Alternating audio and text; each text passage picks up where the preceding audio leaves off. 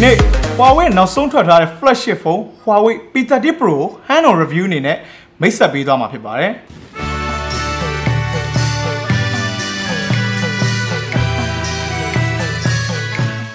Rewrite the rules of photography ဆိုပြီးမိတ်ဆက်ပေးသွားခဲ့တဲ့ဒီဖုန်းကတကယ်ပဲကင်မရာအကောင်းဆုံးဖုန်းတစ်လုံးဟုတ်မဟုတ်ဆိုတာကိုကျွန်တော်တို့ review မစခင်မှာဒီဖုန်းနဲ့ရိုက်ထားတဲ့ပုံလေးတွေကိုတစ်ချက်အရင်ကြည့်လိုက်အောင် internet ပေါ်က download ချထားတာမဟုတ်ဘူးเนาะ homemade တွေ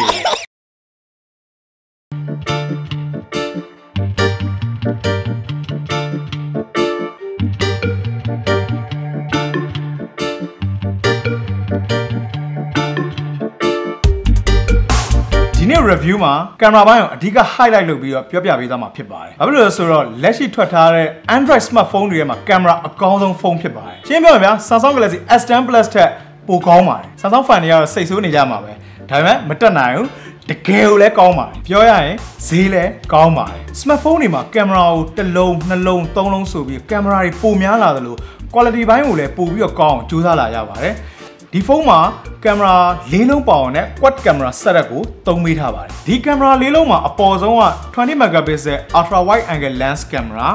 သူ့အောက်မှာ40 megapixel wide angle lens main camera အောက်ဆုံးကတော့4000ပုံစံ lens သုံးထားတဲ့8 megapixel 5x telephoto lens နဲ့ဒီဘက်ဘေးမှာတစ်ခုတည်းကွဲထွက်နေတာကတော့ TOF depth sensing camera လို့ဖြစ်ပါတယ်ဖုန်းနဲ့ဓာတ်ပုံရိုက်တဲ့အခါမှာအဓိကအားနည်းချက်တွေကတော့ low light performance မကောင်းတာရယ်အဝေးက subject တစ်ခုကို zoom ဆွဲပြီးတော့ရိုက်မယ်ဆိုရင်ပုံတွေဝါးသွားတာမျိုးဖြစ်တတ်ပါတယ် zoom ဆွဲပြီးတော့ရိုက်တဲ့အခါမှာဖုန်းကင်မရာအများစုဟာအနီးကဆွဲရိုက်ချင်တဲ့နေရာကို crop လုပ်ပြီးတော့ပုံနီးတဲ့ထင်အောင်လုပ်ပြီးတဲ့ digital zoom ကိုသုံးထားတာဆိုတော့ပုံတွေကပုံမှန်တိုင်းရိုက်တဲ့တော့ကောင်းမှာမဟုတ်ပါဘူးအခုနောက်ပိုင်းဖုန်းတွေမှာတော့ optical zoom အတွက်တိကျ telephoto lens camera တွေပါလာပြီးဆိုပေမဲ့အများစုကတော့ 2x zoom လောက်ပဲဆွဲလို့ရတာများပါတယ်အခု P30 Pro မှာ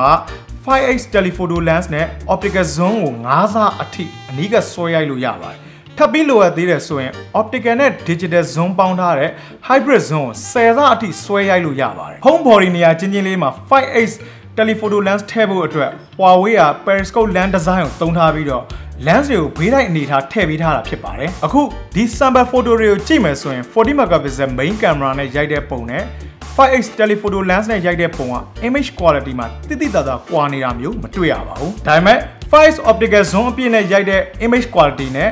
2x 3 လောက်ပဲ zoom ချဲ့ပြီးရိုက်တဲ့ပုံတွေရဲ့ image quality ကတော့ sharpness ဘိုင်းမှာထပ်တူကြမှာမဟုတ်ပါဘူး။ဘာကြောင့်လဲဆိုတော့ 2x zoom တွေမှာ40 megapixel main camera ရတဲ့ပုံကိုပဲ digital zoom ပုံစံမျိုးချဲ့ပေးပြီးတော့ camera software ကလိုအပ်တယ်လို့ချိန်ညီပေးထားတာဖြစ်ပါတယ်။ 3x 4x zoom နဲ့အထက်ကိုတော့40 megapixel main camera နဲ့ 5x telephoto lens နှစ်ခုလုံးနဲ့ရိုက်တာဖြစ်ပြီးတော့ 5x zoom ကတော့ optical zoom သီးသန့်ဖြစ်ပါတယ်။အခု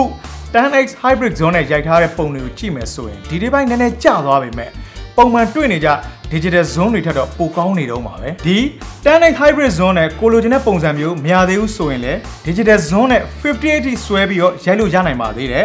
digital zoom only ဆိုတော့ image quality တိတိကျကျကျသွားနိုင်ပါတယ်ဒါပေမဲ့မျက်စိနဲ့လှမ်းကြည့်လို့မမြင်နိုင်တဲ့အကွာအဝေးကအရာဝတ္ထုတွေခွဲခြားပြီးမြင်နိုင်လောက်တဲ့အထိ zoom ဆွဲပြီးတော့ရိုက်လို့ရပါတယ်ပုံမှန်အဖြစ်တော့ဒီလောက်အဝေးအထိ zoom ဆွဲပြီးတော့ရိုက်ဖို့အတွက်မလိုတော့ပါဘူး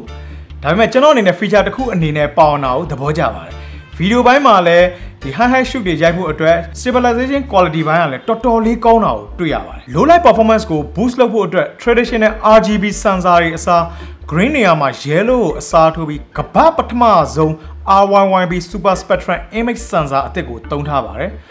RYYB sensor မှာ yellow က red နဲ့ green နှစ်ရောင်လုံးကို sensitive ဖြစ်တဲ့အတွက် light sensitivity 40% ပိုကောင်းလာမယ်လို့ပြောထားပါတယ်ဒီ image sensor အသစ်က ISO sensitivity ပိုင်းမှာလည်း ISO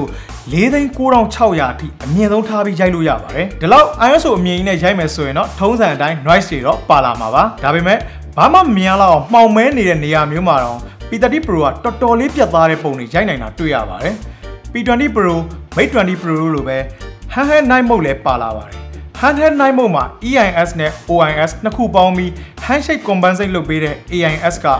long exposure ပုံမျိုးတွေမှာတော့လက်လှုပ်လို့ပုံကဝါးသွားတာမျိုးမရှိပါဘူး။ photo ပိုင်းပြီးတော့ video ပိုင်းမှာ super spectrum sensor low light video ပိုင်းမှာသိတာတဲ့တိုးတက်မှုတွေရှိတာကိုတွေ့ရပါတယ်။ low light video ပိုင်းမှာတော့အကောင်းဆုံးလို့တော့ပြောလို့မရပါဘူး။ဒါပေမဲ့ color ပိုင်းဆိုပြီးတော့ noise နည်းတယ်။နောက်ပြီးတော့ကျတော့ stabilization ကလည်းတည်ငြိမ်မှုရှိတာကိုတွေ့ရတယ်။ ဒါပေမဲ့အားနည်းချက်ကတော့ 4K ဗီဒီယိုရိုက်တဲ့အခါမှာ 60p နဲ့ရိုက်ကူးလို့မရဘဲနဲ့အမြင့်ဆုံး 4K 30p နဲ့ပဲရိုက်လို့ရမှာဖြစ်ပါတယ်။အရှိမ selfie camera 32 megapixel camera ကိုသုံးထားပြီးတော့ဒီဒေးပိုင်းကောင်းပြီးသဘာဝကျတဲ့ selfie ပုံတွေကိုရိုက်လို့ရတယ်။ beauty effect တွေကလည်းအရင် artificial ဆန်လောက်အောင်ပြင်ထားတာမျိုးမဖြစ်ဘူး။အခု P30 Pro ကလက်ရှိဖုန်းတွေထဲမှာကင်မရာအကောင်းဆုံးလို့ပြောလို့ရပြီးတော့ day to day usage နဲ့ပတ်သက်ပြီး performance ပိုင်းမှာလည်း flagship spec ရှိတဲ့ hardware တွေကိုသုံးမိထားပါတယ်။ RAM 6GB 8GB နဲ့ ROM 128GB ကနေ 512GB အထိရနိုင်ပြီးတော့ Huawei ရဲ့ကိုယ်ပိုင် SoC ဖြစ်တဲ့ Kirin 980 octa-core processor ကိုသုံးမိထားပါတယ်။ Kirin 980 ကမနစ်ကထွက်ခဲ့တဲ့ Mate 20 Pro မှာသုံးခဲ့တဲ့ processor ဆိုပေမဲ့